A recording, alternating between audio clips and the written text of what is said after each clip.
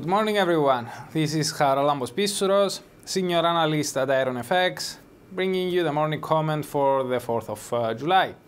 The Reserve Bank of Australia left its cash rate unchanged at 1.5% today.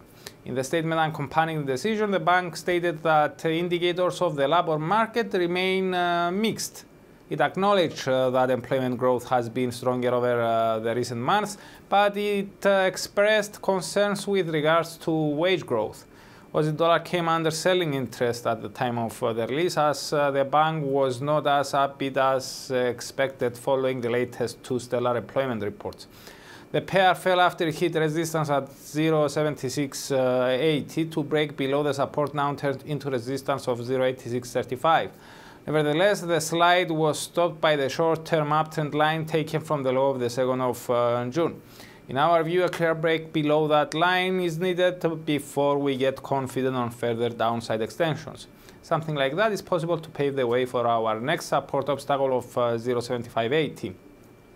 Looking forward, we expect the bank to maintain a balanced tone in the months to come and try not to tip the scale in any direction. Given that the quick cuts in 2016 reignited the housing market, we believe that officials will be reluctant to lower rates in coming months, as concerns of potential financial stability risks may prevail again.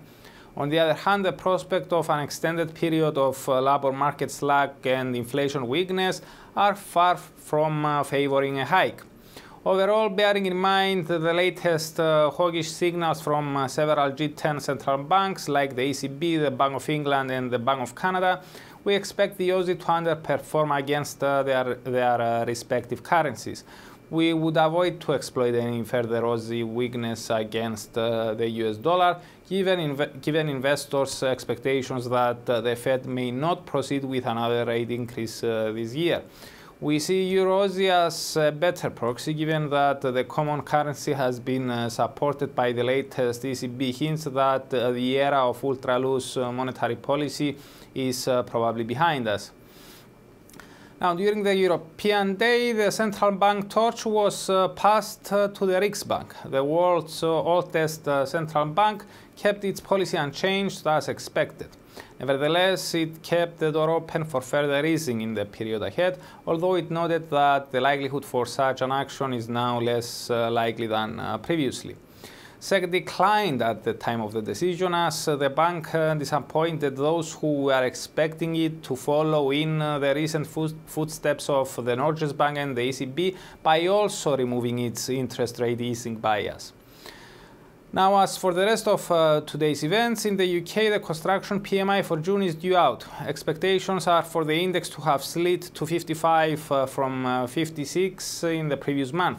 The manufacturing PMI for this month fell by more than anticipated, enhancing the case for the construction index to follow suit and perhaps decline by more than it is forecasted.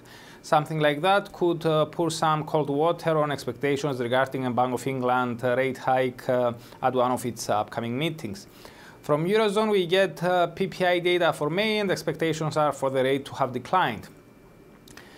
Besides the RBA and Riksbank governors Philip Lowe and Stefan Ingves, we have two more speakers scheduled during the day. ECB Executive Board members Peter Pride and Yves Mersch. For more information, please read the full comment on IronFX.com or download our app and get all the information you need to trade. Also, you can follow us on Twitter, like us on Facebook, subscribe to our YouTube channel, or circle us on Google Plus to get more trading ideas. This is Charalambos Pissouros, senior analyst at IronFX, wishing you solid trading.